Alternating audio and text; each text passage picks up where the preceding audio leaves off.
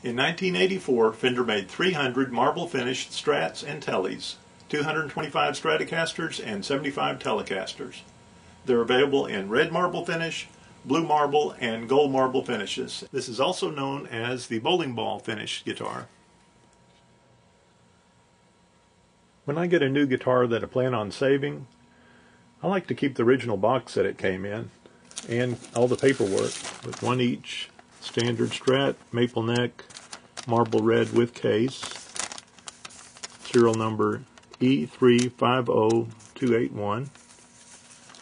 When I received the guitar, it came with a postcard to mail in to get a matching marble red t-shirt.